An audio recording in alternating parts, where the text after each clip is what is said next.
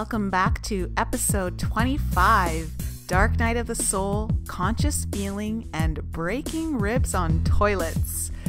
Yeah, a little later on in this episode, we're gonna hear from Michael, and he's had a little bit of an accident. However, it ties into a topic we had just spoken about, conscious feeling, and how his body has been trying to send him messages. And so we're going to get into that story a little later. Also, if you've listened to episode 23, where Brian told us all that he was going to try to lose weight energetically from mind melting the fat off of him, well, we have a story to tell you all and what actually happened when he tried that one night.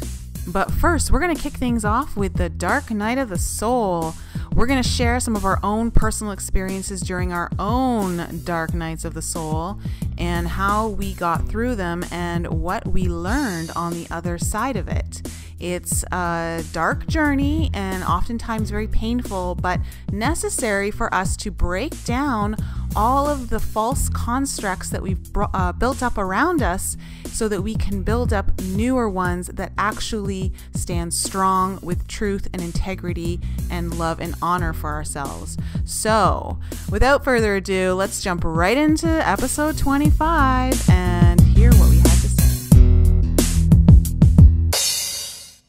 Hi everyone, welcome back to Enlighten Up. I'm here with Lisa and Michael, and you're listening to episode 25. And today we're gonna start the show off by talking about the Dark Night of the Soul. We kind of touched on that topic last week with our guest Michael Philpott, and so we thought it might be great to continue that conversation on a deeper level in this episode. So, Lisa, Michael, how are you guys doing today? I'm doing great. I'm doing good too. Oh, yay! We have a new Michael today. Speaking of Dark Nights of the Soul. So, Michael, have you ever heard of the term Dark Night of the Soul before last week? No, actually. Although I feel like we've talked about it without labeling it. Yeah. What do you have any interpretation of what that actually is? No. I want to hear you guys first before I, think I know what I'm talking about. Okay, Lisa. You want me to think it is? So now it's on you, Lisa. Well, that's fine.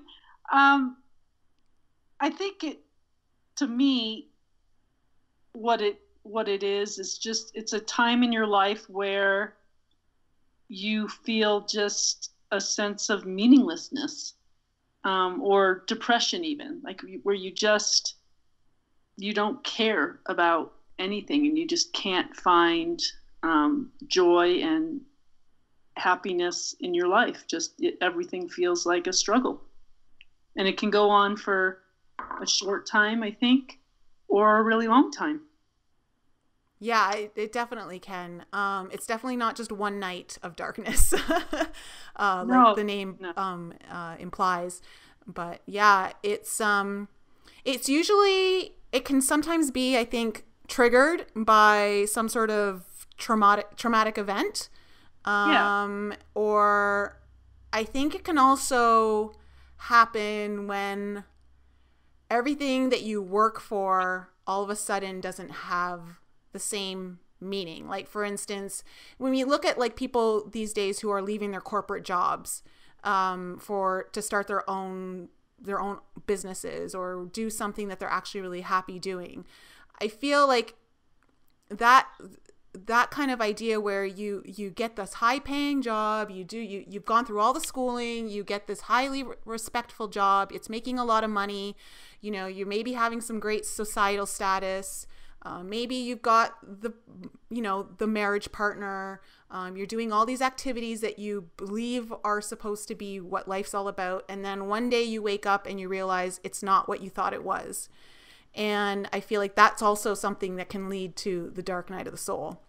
Basically, it's when everything collapses around you that used to have a certain meaning and no longer has that meaning. Or you just, and I can say from experience that I feel like I've experienced that recently, After having a life that was just one way for so long, being married, for 25 years, and then getting a divorce, and then in that same year, quitting my job of 27 years, and, just basically having everything turn upside down, having, my kids that I spent so much time with, move out of state. And you look around and you're just like turned upside down on your head practically, like you just don't, you feel really, you're just not grounded anymore, maybe. Mm-hmm. Mm-hmm. Don't know what to hold on to. You really don't know where to start. But I think it can also be a time of transformation. Oh, absolutely. And I think that's what's the great thing about it, is that it is a time of transformation, and that when you come out on the other side, you come out better than you were when you went in. Yeah. Yeah. It's kind of like the ego dies and the real self emerges. Or at least a piece of the ego. Like maybe you find, you find new meaning in your life, or, the things that were important to you, like that you identified with, your family, your your husband, your children, your job, all those things that you identify with. And then or maybe it was, it could have been a divorce, or maybe the death of a child, or a loss of a job that sparked it. And it's devastating. But then you realize once you get through it that, those things aren't really who you are. Mm-hmm. Mm-hmm. And just to find, I think, more meaning in life. Yeah, so like these times of the dark night of the soul, they totally suck when you're going through it. But usually, what happens, if you can make it through, is like you said, Lisa, you emerge transformed. You emerge more whole. I would think, and with a little bit more internal happiness, as opposed to like the stuff that's on the outside. And I think that's what happens, is we're so taught to build everything up from the outside in. And that's why we all go through these dark nights of the souls, because we have to break it all down and then start rebuilding from within, so that nothing that we're looking for is outside of us and already built within. Yes, I agree. Yeah. The ego has such a tight grip on us. And when, I think the ego gets a little upset when you start letting go of things that have to do with the ego. Like, maybe these aren't important to me anymore. And the ego kicks and screams a little bit and says, no, I'm over here. Pay attention to me. These things are important. Maybe they're not that important. Yeah. Michael, what about you? I just feel like you guys are describing what people call rock bottom. Yeah. Or depression. Yeah, rock bottom or depression, or they almost synonymous with each other in my opinion. Well, depending on the depression, but like I feel like having what I've felt like I've lived through, it's almost like you have two choices when you hit rock bottom. You either stay there and die there, or you have to figure out and be kind of like reborn. And that's kind of like the beauty of rock bottom, if you want to look at the silver lining of that. That's the way I've obviously feel about myself, especially these past year or so, or I was just feeling much better, much healthier, more on track. And but I could have easily seen myself also just dwell in that darkness and almost become its friend and continue along life until I'm done. So, I'm sure everybody, unless you had just like one of the most perfect lives, I'm sure everybody's experienced or come close to experiencing what they feel like was rock bottom in their life. And, I'm sure like a therapist or, someone who's ego-based is, tell you, it's just depression and, take some Xanax and you'll be fine, or Prozac or whatever it is, but I think it's actually a spiritual thing, or, it can be, it's like spiritual detox, and a lot of the emotions, like for me, I know I definitely went through one about 17, 18 years ago, and it lasted for 3 to 5 years. and it was really, really difficult. But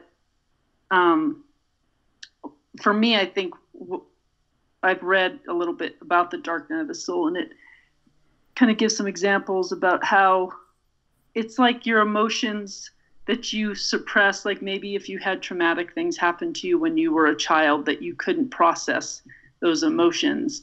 And then at some point you get in your life where you feel something either triggers it, or you feel safe enough to start processing that emotions, where everything just starts bubbling up to the surface. And you don't understand, like there's nothing maybe going on in your life that would explain why you feel so horrible.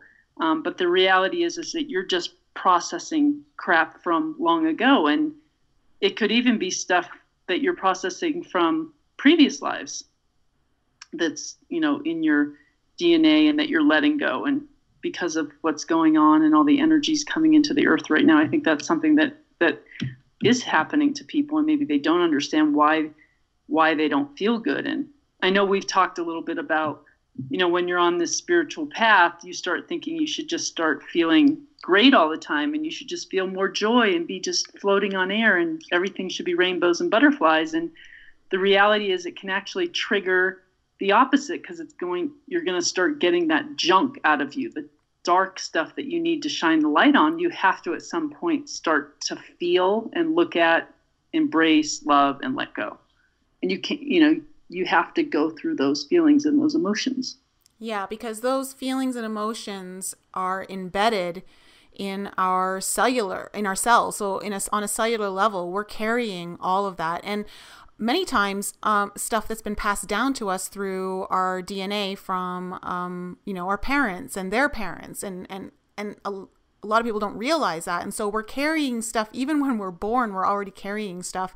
And if we want to let go of those emotions or those old beliefs that are not serving us well anymore, beliefs that we've taken on from our parents and things like that, society, then we have to let them go. And the only way to let them go is to feel them, and so that they can be released. And that's why we have to go through this dark night of the soul. Like, there's no way around it. You can't just hope that, you take a pill and they're all gone in one moment. Like, you have to feel them. It's the only way. Right. Yeah. My dark night of the soul was almost a decade. Wow. Yeah, it was a long one. It definitely had some peaks and valleys, but mine started when I was 27. And it was triggered by a very traumatic event of finding out that my boyfriend of almost 3 years, who we were saving up to buy a house together because we were planning on getting married, cheated on me. And that just sent me into the downward spiral of my life. And I turned to alcohol. I became very angry and resentful. And so the more I drank, the more that would come out. I was taking it out first on like just random men that I would see in bars. And I was being very kind of like, I was actually very calculated in what I was doing. I knew exactly what I was doing. I would flirt and reel them in only so I could tear them apart. It was, when I look back on it now, it's really sad. I feel a lot of sadness in my heart for that person. Like, I'm glad she's healed now, but there was a lot of, my heart was completely destroyed, and all my trust in men was completely destroyed. But it then, because I wasn't dealing with it and I was trying to suppress it with alcohol and just late nights out, it then turned into me taking it out on my best friends. And I would just, when I was drinking, I would just say really mean, hurtful things for no reason. And that's when I started to get a wake-up call, is when I realized I was starting to hurt people that I really cared about, and there was no reason to be doing that to them. And that was kind of like my first wake-up call. But once I still kind of like started to do some healing, I noticed like there were other things that happened I used sex as also a suppressant. All of a sudden I started to not respect myself and not care. And I was just, had sex with strangers and it just didn't care about myself. And it was just one thing after another that took me down into the deepest hole of dishonor, disrespect, and lack of love for self. And I guess I had to go there in order to get to where I am today. But it was a dark hole to go into, and it took years and years and years of work to basically I had to rebuild myself. So it's pretty hard. It's a really hard thing to go through, but you learn so much about yourself. And once you learn those things, oh my gosh, life just gets a little bit easier to handle after that. It's kind of like running a marathon. I think it's like, you have some miles where you feel great, but it's a long haul and it's tiring, I've already described my dark nights to you in the past when it comes to like in our podcast. It's like, I don't really feel like I want to revisit those kind of things. Like I said, though, I mean, I could have had a different life. I could have continued. If I look, I always think, I think we all do this in our head. It's like, we go back in time, what things can we change?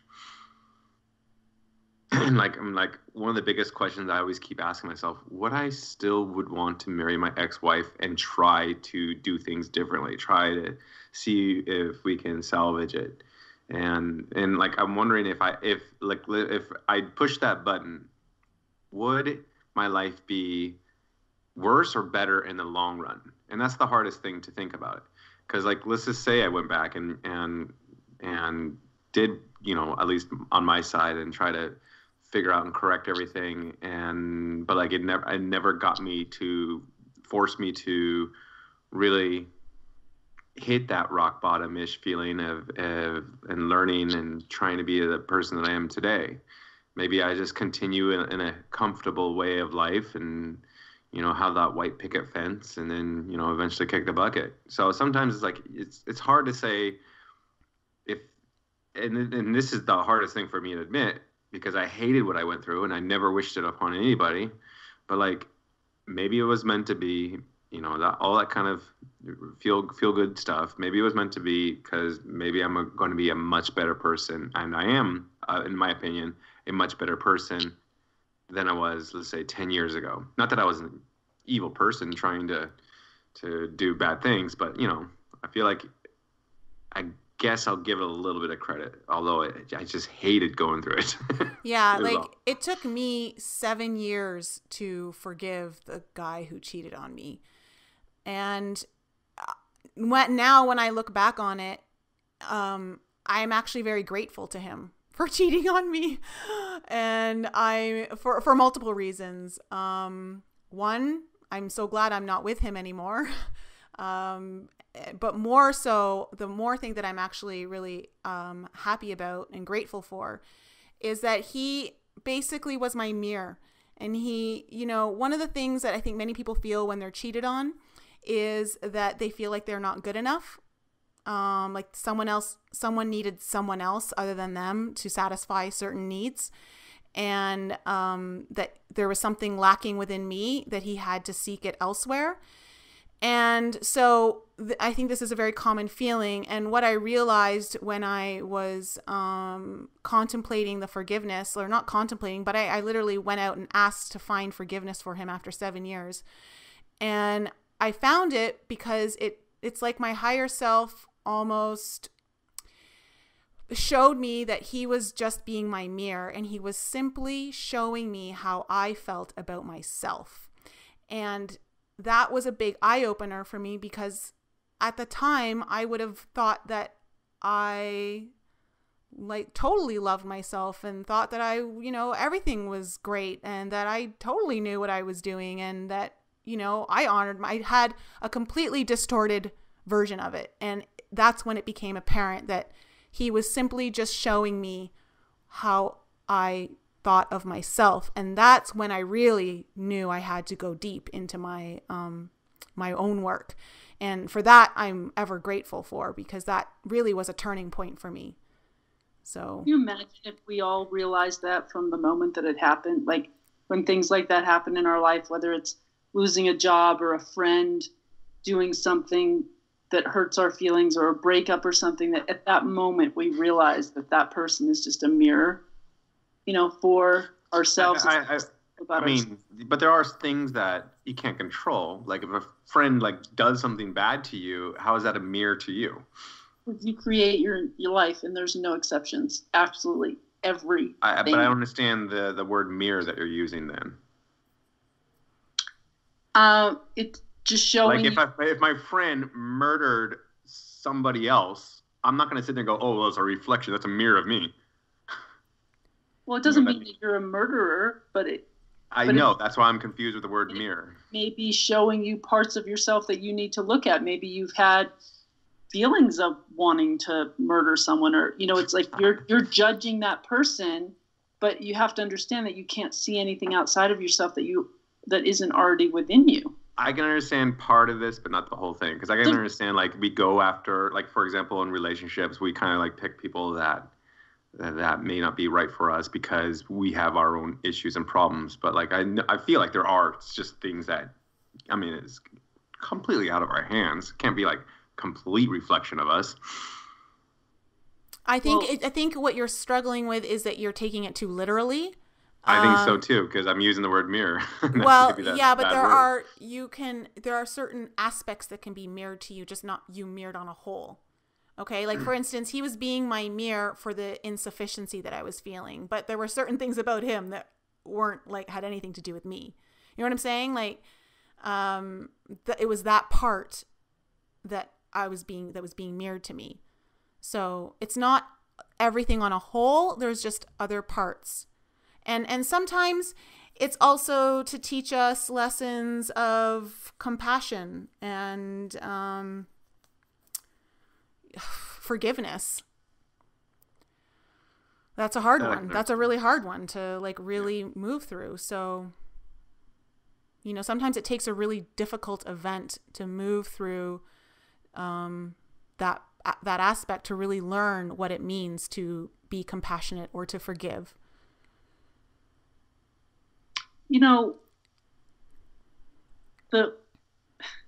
I think, we've talked about this, Nicole, about, the reason that we come into this life, and to experience the good, the bad, the joy, the pain, all of that. And that's the purpose in this 3D body. We can't experience these things, without a body, these same emotions and everything. And the one thing I'm really trying to wrap my head around lately is how much we judge ourselves constantly. And we have this story running in our head of who we are. And like Michael, you just said, maybe what would have happened if you didn't get married, and, the white picket fence, and things had to happen for a reason. When we look at it in this very linear view, By the way, sorry to interrupt, but my least favorite phrase is what people say is it's meant to be. It for some reason gets me going in a bad way. I don't know. It's that's the hardest thing. I don't want to sit there and go, my life's already been planned out for me. It's meant to be. There's no rainbow, at the end of our life. There's no, golden, bucket of golden coins, and there's no rainbow there. It's not like we're trying really to achieve anything except, awakening and enlightenment, and we put so much, we're all constantly, as the ego, we're living in the future or living in the past, and playing this story of who we are over and over and over in our heads, of what we did and what we didn't do and what we want, and always chasing after something, or thinking about how maybe the past could have been different, or why did we do this, or, and if we just shut all of that off and simply experience without judgment what it is that we're experiencing in the now, that's where you find true freedom. And whether you're having a dark night of the soul or you're having a really happy, joyful time in your life, neither one should really be different. You're here to experience and live in the now. But we're always comparing it to things. And I don't know. I think that that's where we could be happy all the time, but we're not, because we're constantly judging ourselves. Well, I think it's not even so much that we could be happy all the time, but that we can be okay feeling our sadness or our anger and not judge it as bad, and just allow that feeling to come through, because I feel like we're here just to experience. And the human race was one of the most feeling races there is, according to what, I've read upon, and that, we do feel so much. And so allowing ourselves to have those feelings without judging it to be bad or good, I think helps to, it helps you move through it faster, if it's some of the more painful emotions, and B, just lets it be what it is without it having to be bad or good. And that's where I think it's our perception of everything that makes it painful or not painful. Correct.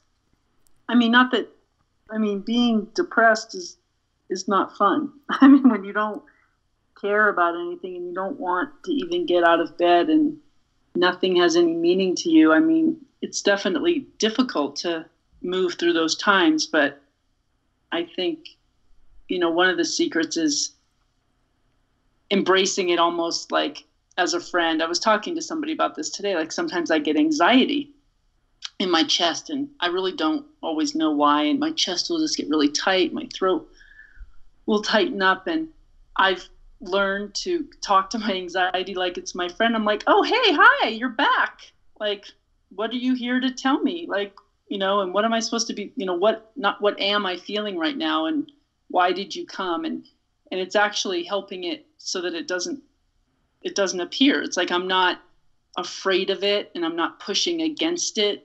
I'm just allowing it to happen, mm-hmm. and embracing it. And I think that during that dark night of the soul, if you can somehow look at it in that way, like, okay, this is a transformation. This is something that I'm moving through. It's not like there is a light at the end of the tunnel. You're going to get to the end of the tunnel. All three of us on this podcast have experienced it, and we made it through without putting a bullet in our head. So that's good. That's why we have a podcast.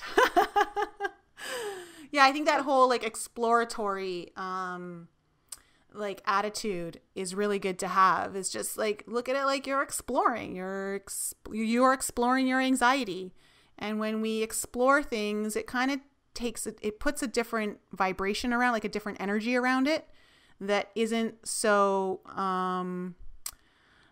so dreadful, or so it takes away the need to know.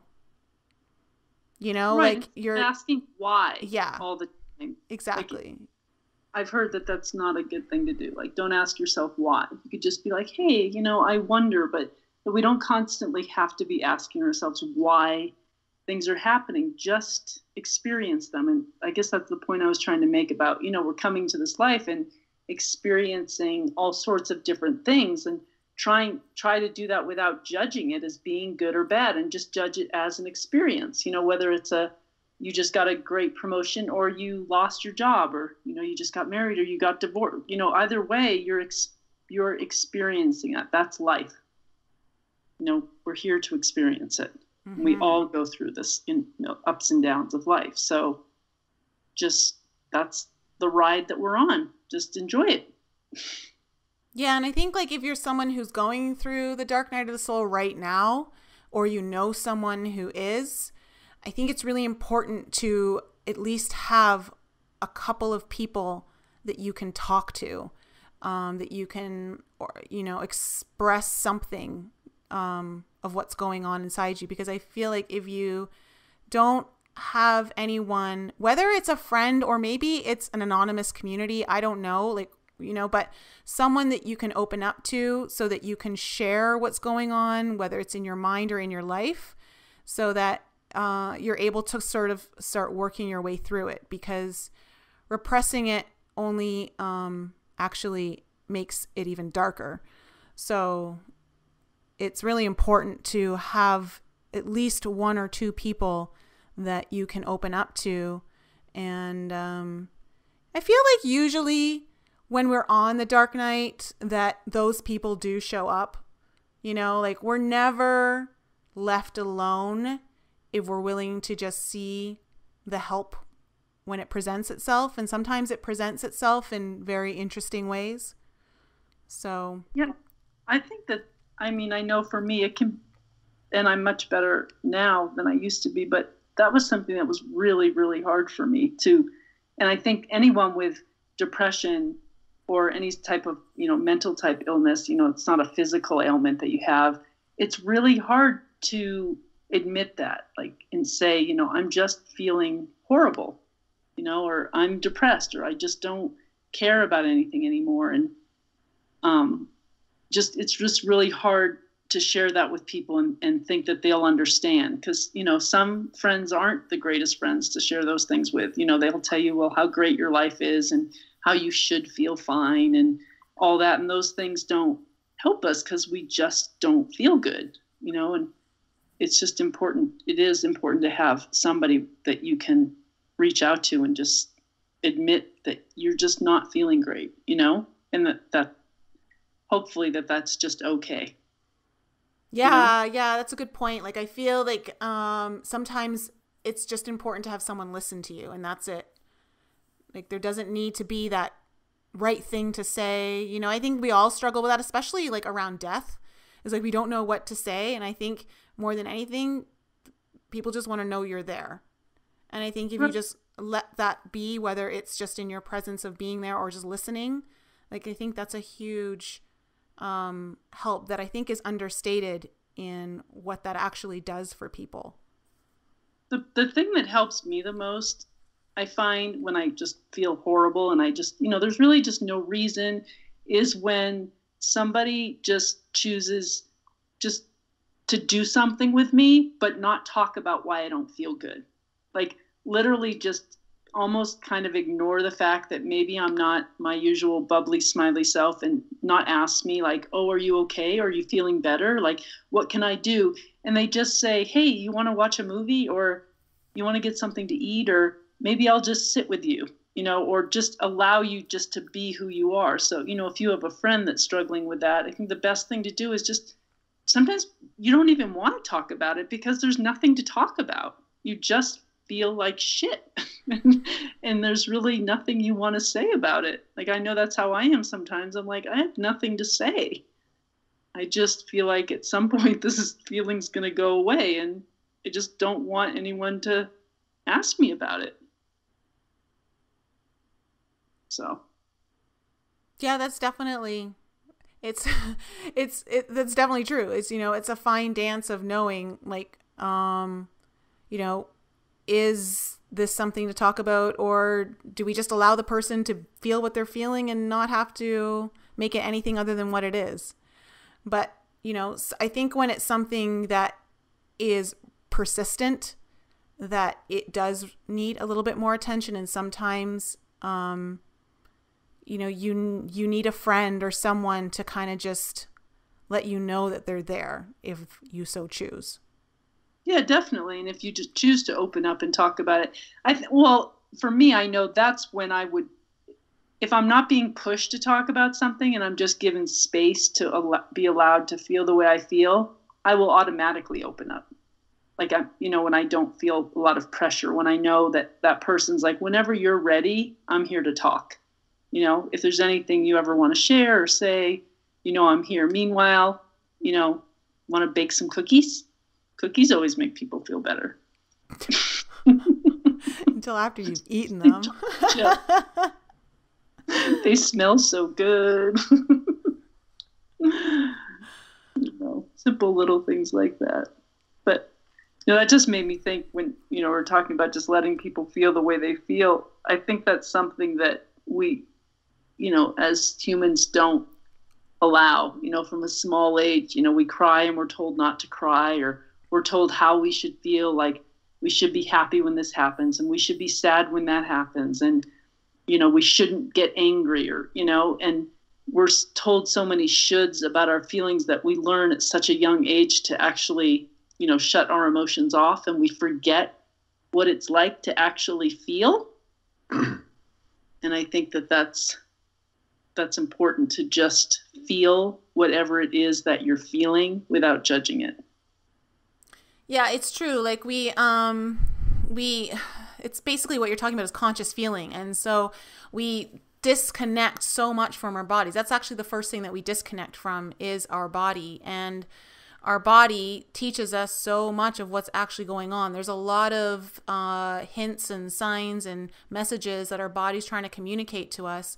But because we shut off this feeling, because we're basically taught that in many ways growing up, that we don't get to have that relationship with the body that, one of the things I learned through my Dark Night of the Soul was the importance of basically connecting mind and body together. And I learned that through yoga with the breath. And when I started to use my breath as a connector from the mind and body, I was able to, it was incredible how much insight started to flood my mind about what I was feeling in certain areas of my body and what my mind was telling me in regards to that.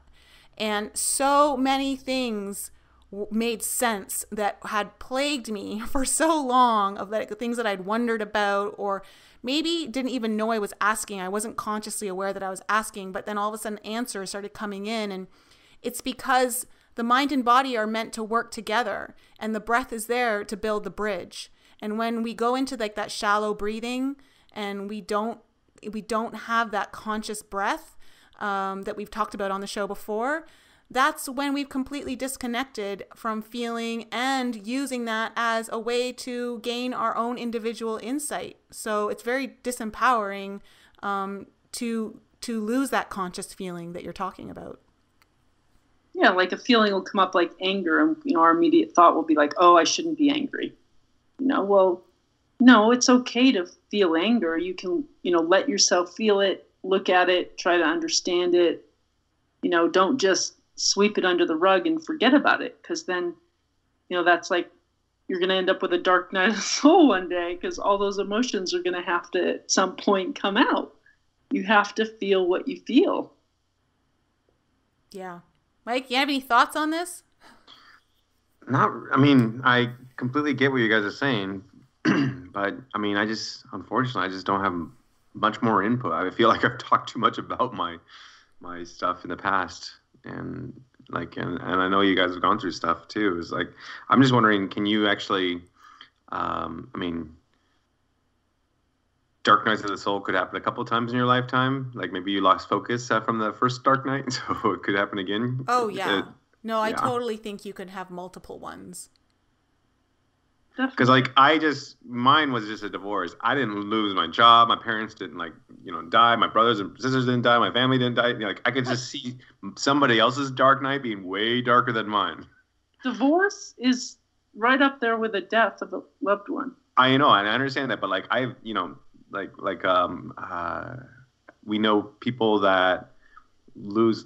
Well, even what Michael was saying last week, when he was like going, I lost my job, my girlfriend dumped me. It sounded like a country song.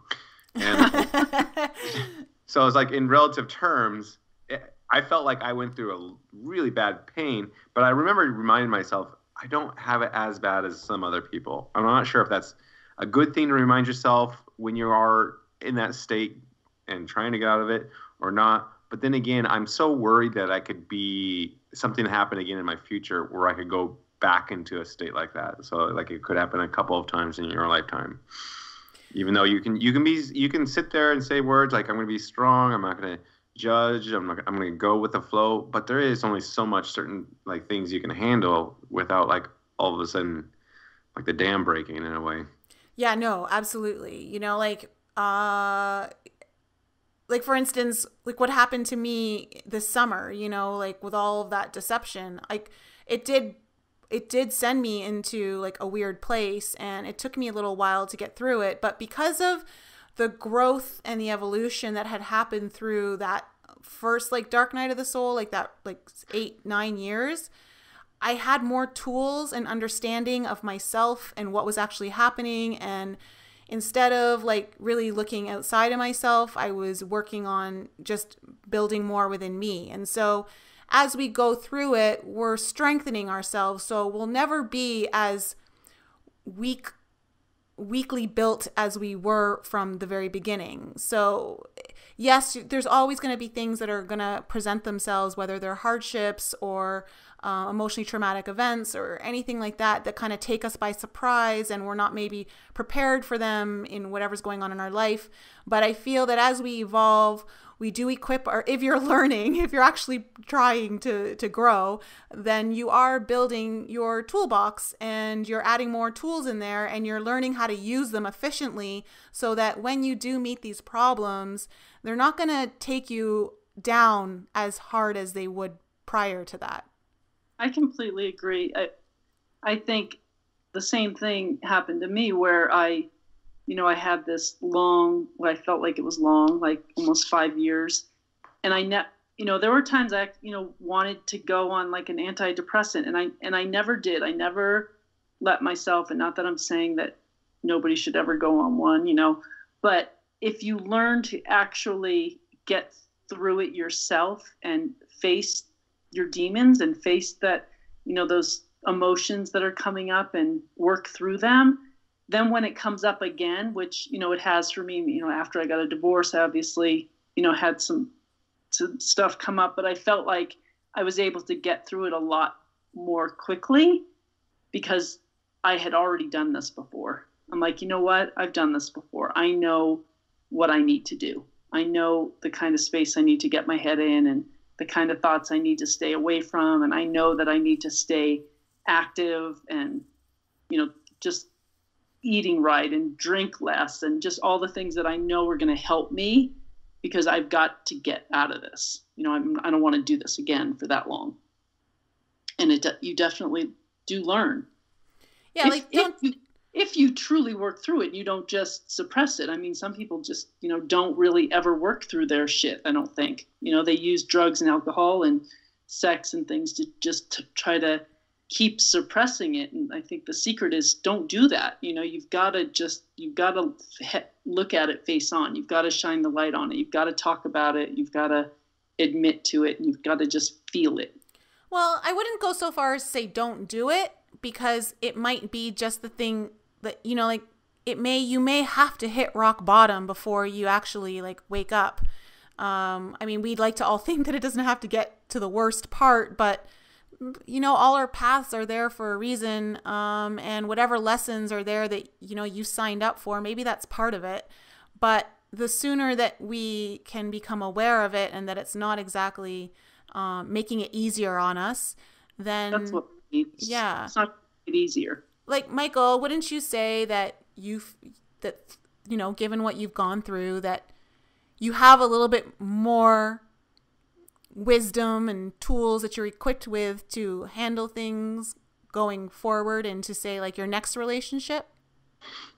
Yeah, but I'm still damaged from it. I was telling Lisa about it the other night. I still recognize my current limitations in life, but just know, I mean, and Lisa said this and I kind of knew it too, but just knowing the damage, knowing things that I need to work on personally, is a big part of just knowing how to deal with it. And, this podcast and you guys have been a great help because it really makes me look at myself almost outside of my body. Like who are you as a person? Who are you on the inside, not just the outside? And so I feel like I'm on the right track, but I still have some more work I need to do. We all do. Yeah. Me, I'm perfect now. Lisa's perfect in making cookies for everyone. I'll make you all cookies. I'm perfect. No, we all have work to do, right? Just when I think I remember before I call it my nervous breakdown, which was my dark night of the soul. Before I had that, I swear, I remember driving down the road and, I've always been a spiritual person, and I'm like talking to God on the way to work. And I remember actually thinking, well, things are good. Like, I don't know. I just don't feel like I have really anything I need to like be really working on right now. And that's the thing was like when you start saying that, then you feel almost too cocky and something's going to happen. I actually have tingles in my head right now. I think my higher self is laughing at me because they're like, yeah, we remember that day. And then a rock came out of the sky and just landed on my fucking head. And I was like, wow, was I wrong? So sometimes when you're just feeling your best, maybe that's why, I was able to process all those emotions that suddenly came up because I was feeling good and I was feeling secure and stable and, and maybe in a safe enough environment to where I felt like I could handle it. So from what I understand, that's kind of something that happens psychologically. If things have happened to you in the past, especially in your childhood, that you weren't able to process, that when you're an adult, you'll feel those things. Maybe something might trigger it, but it also might be something just as you're feeling secure in your life and that you're emotionally equipped to handle going through it. Like God will only give you what you can handle, sort of thing. Yeah. Yeah. I do believe that. Now I know I've never arrived. I've come to the conclusion I have never arrived. and I'm just not ever going to say that kind of stuff anymore. Well, it's almost like you were like dancing with, what's it called? It was like you were dancing with the ego a little bit, like, I got this, and almost like, okay, let's see how much you got this. But I was like, wow, was I wrong? Yeah. But you weren't wrong because you did have it. For a minute. Yeah. It's funny. This is just something that actually happened, but around that same time, and I don't remember if it was that same day that I was having those thoughts or whatever, but I remember this being around this time. Again, I was driving to work and, feeling great about my life in general. Everything felt like it was going well. And all of a sudden, I felt like my car was full of people.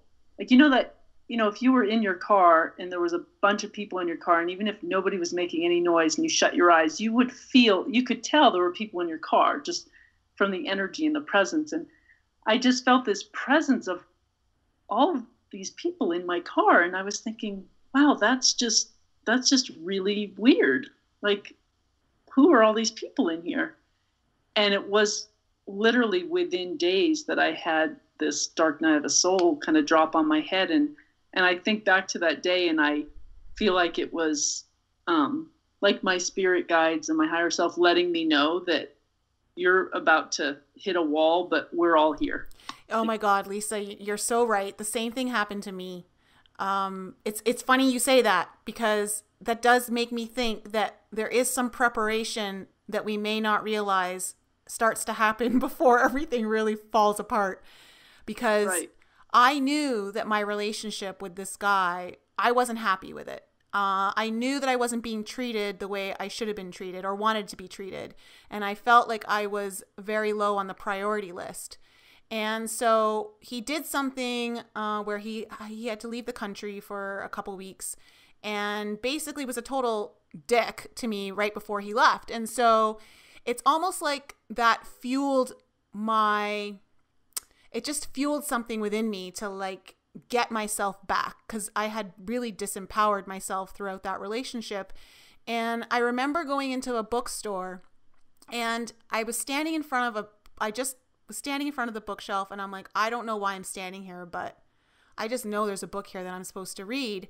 And all of a sudden my hand just went and grabbed a book off the shelf. Cause that's just, when this is how I choose my books. It just pops out at me. And it said, "Excuse me, your life is waiting." And I just knew that I was supposed to buy that. And I went and read it. And I started to work more on creating the life I wanted for me. Whereas in this relationship, I was depending more on him to make me happy. I was 25 at the time, 26. And so, I was looking outside of myself for all my happiness. And I think this was the first book that really showed me how to create what I wanted and manifest things. And that's when I started to really understand how powerful my manifestation skills were, because shortly after, even during reading that book is when I would think about things that I wanted and they'd all of a sudden appear to me. They'd all appear, like I'd be getting them for free. People would be giving them to me. And in that, about a month before we broke up, when I found out that he cheated on me, and this was only a couple weeks after buying this book, I started envisioning a condo that I wanted to buy for myself, and I wanted to have my own property. I wanted to buy my own property, and I would go to bed every night and start focusing on what I wanted. And I think that in doing that, I was starting to build up my strength to take care of myself before everything basically hit the fan. And 4 months after we broke up, somehow, being $30,000 in debt and no savings, I managed to save up enough money in 6 weeks to put a down payment on a condo. I don't know how it happened. It was like the grace of God. I just got really busy at work all of a sudden. I was able to save it, and I got the condo that I had been wanting, and I didn't know how I was able to do it because, I was self-employed. My tax papers showed I made nothing because I wrote everything off, and somehow everything conspired to make it work for me. And that's when I started to realize that, when I actually start doing things for myself and building up from within, that's when life started to support me. And I think that was one of the saving graces I had going into that, because everything else was shit. So that's actually a really good point that you brought up. Yeah, that you are being prepared and you don't even know it. Yeah. Like things about to turn, that, you are being prepared. Definitely. Your angels are always out there. They're watching out after you, even if you don't believe in them. Yeah. How's things going with you, Michael, in your meditations or anything like that? Raising your vibrations? I can't really do my breathing exercise. I think I broke a rib on Friday, so it's painful to breathe. But other than that, it's been so busy traveling that I just making up excuses, but I just haven't had time to even try to calm down and take some minutes for myself. How did you break a rib? I don't know, because I'm a clumsy ass. So it's like I went running today because I go crazy if I don't run, and after a mile and a half I had to stop because it was way too painful. And it's just but it's not much I can do. I gotta wait for 5-6 weeks for it to heal. But was it a fun thing that broke your rib, rough sex, or you think good? No. It was, I slipped in the bathtub like an old man and fell back and hit the toilet seat with my ribs. Oh, no! Were you drunk? Of course not. I don't drink, hardly. Okay. You were drunk in the bathtub. I plead the 5th or 6th or whatever I need to plead on that one. We got the picture. Yeah, well. I would have, with the rough sex, I would have said, yeah, she was crazy. No, unfortunately it wasn't that cool of a story for you. Ouch. And it hurts to laugh, so I'm trying not to laugh too much. Oh my goodness. Interesting that a rib broke. Yeah, that's wild to heal. Because the ribs... I feel like Nicole has some sort of witch doctor thing about it. No. She's gonna look it up. It's like the Lewis right. Hayes. It means I promise you, I'm not looking it up. I just think it's interesting because the ribs are what protects everything. And I just find it interesting that your body has a broken rib. Well, protected my inside of my organs from a toilet seat, so you're right there. Protecting you from the shit. Exactly. But no, I haven't. I have and I haven't had time. But like, I don't really like. I don't like to call it meditation for some reason. I don't think it's meditating when what I do. But like, I don't really know what I'm doing. Sometimes I feel like I'm just driving blind.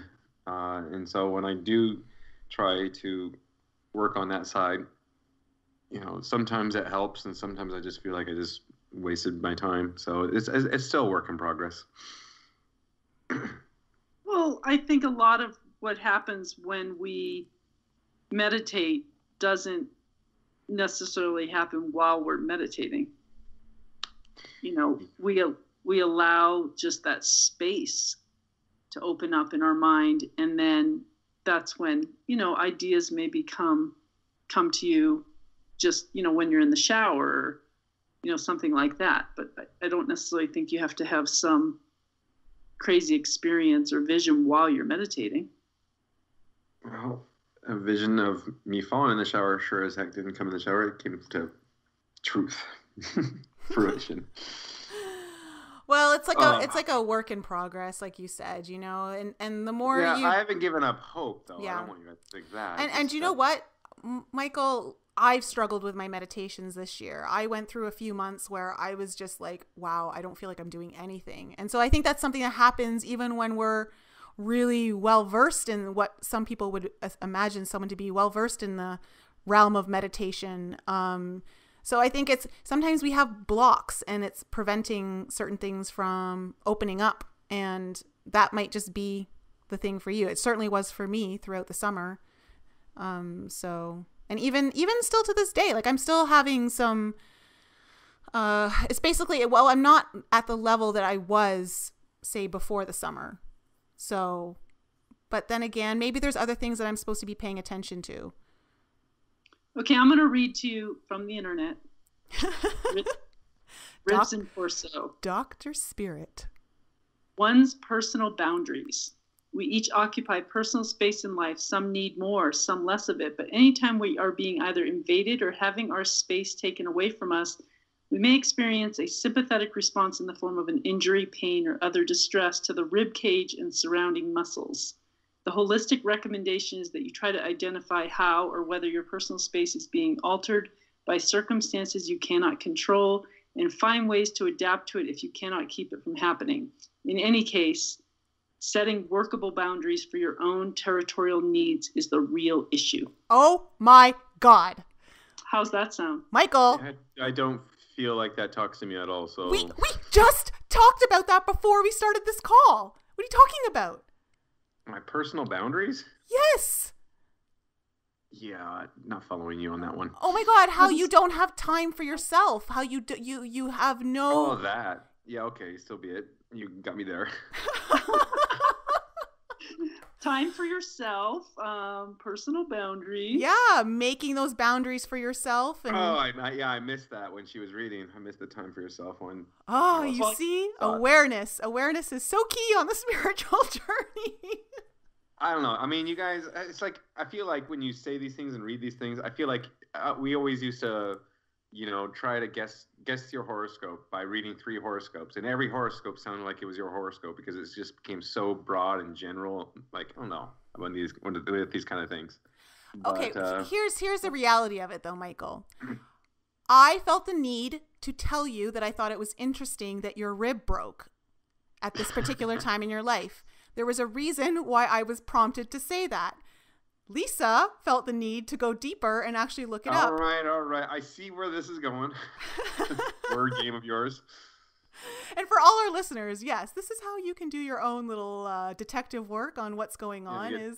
Get 2 crazy girls to talk to you every day. I went to In5D. Oh my gosh. But, this is, okay, I was just talking about how our body is trying to talk to us, right? This is, I really could have sent a text message, not this. Don't get me started on the text message. You may have been late to that response, too. Yeah. So yeah, so that's kind of actually really interesting. I love how that just kind of happened. Synchronicities happening in the moment. Glad to help you guys out then. Well, I don't know, Lisa. You probably feel the same way I do about that. About synchronicities? Yeah, about his rib and what's going on and. Oh, yeah, I think it's spot on. Yeah. But he reminded me of Brian when you started bringing up the, when did you gain weight? And he just kept saying, I just don't make the connection. I'm not making the connection. Yes. Oh my gosh. Did you tell the audience what happened to Brian the day after that podcast? No, I didn't. But so on that podcast, he said he would try to mentally envision his extra fat melting away. And so he said when he went to bed that night, he always takes him a long time to fall asleep. So he goes, so I just kept envisioning, like the cells and all this stuff. And he goes, and I just fell asleep envisioning that. And he got up the next morning, he did his normal thing, and he got on the scale, and he pretty much weighs himself every day, works out, and then weighs himself, and he had lost 5 pounds. And he comes running downstairs like, I just can't even believe it. There's no other explanation. There's just no other explanation, because he didn't, eat any differently the day before. His workout wasn't any different. And he's just like, it just makes, I can see maybe a pound or two, but almost 5.5 pounds. He was convinced. Yeah. So for all our listeners, if you haven't listened to episode 23 yet with Jeremy McDonald, we talked about, energetically losing weight. And that's what Brian did. He tried to visualize himself burning the fat away and building muscle or whatever it was that he was doing. And I don't know, that's what happened. So, yeah. He might have to do that when he gets back. He's been in China for 2 weeks, and he said all they do is eat. It's like a cultural thing. Eat, eat, eat, eat, eat.